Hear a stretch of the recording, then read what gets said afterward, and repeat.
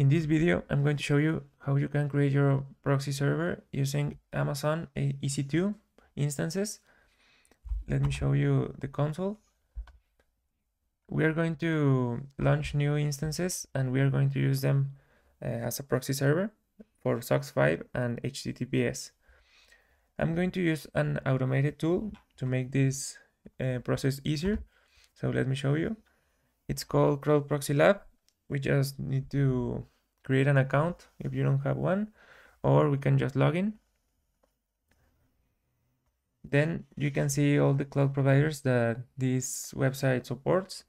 We're going to use AWS, but you can also use all these other providers. So let's go to the first step. We need to go to Cloud Accounts page. Then we need to click on Add New Account. And then we choose AWS. Here you can see the instructions on how to connect your account. So let's go visit this link. Then we need to click here on create access key. I already have one. Let me delete this one. Okay. Now we need to create an access key. You click here and I understand creating a root access key. Create access key. Here you get your access key and the secret key. Just copy them and let's go. Let me refresh the page here. Okay, you can choose any name. Let me choose AWS tutorial. Then the API key we just copied, and then the secret key. You paste them, and then you can see the account was added successfully. Now we just need to go to here to the proxies page, sorry. Then we need to click on create new proxy. And then here you need to choose your cloud account. You can also use existing servers, but in this case we're going to use AWS integration to make all the proxy servers automatically. So let's go. Then we go here, we choose the account we just added. For the location, you can choose any location from here. You have all this list, different countries. Let's choose US East. Then for the instance type, you can choose any size. I recommend choosing this one as is the cheapest, and sometimes they have a free tier, so you can also use that one. Or you can choose also this one, micro. It's also cheap. So then you can choose how many proxies you want to create. Just remember, one proxy, it's one instance. So just make sure you know that. Then you can choose any port for your HTTP proxy and SOCKS 5. I'm going to leave the default. And here for the proxy credentials, you can also choose your own username and own password, but I'm going to use this one as it's secure and random. So let's go create proxy.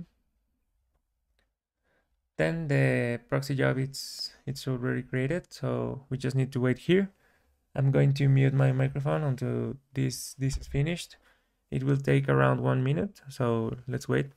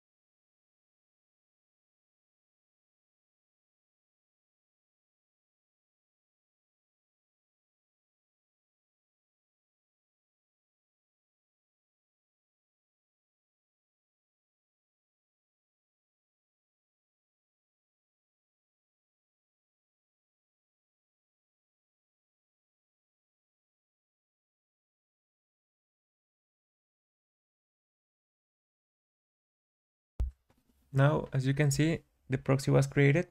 So let's go copy the credentials to show you that it is working. You can see the type, SOX5 and HTTPS, the IP protocol, IPv4, and then the instance type we selected, the location. And if you want to connect to your server via SSH, you can also do it. You just need these credentials plus the SSH key that we just used. You can see it here. You can copy this private key, and you can connect to your server and manage and use it for other things also. Just make sure to don't use the port that the proxy is using. Okay, so we can see here, let me copy this one and let's go test it. This is an online checker just to show you. And also let me put, I copied, okay, HTTPS. As you can see, it's the same proxy, just it just changed the port for the protocol. And now you can see the speed, less than a second. You can see the 200 status, okay, the type for each proxy, and the location, United States. This is you can choose any location. And this is the tutorial. Thanks for watching. Let me know if you have any questions.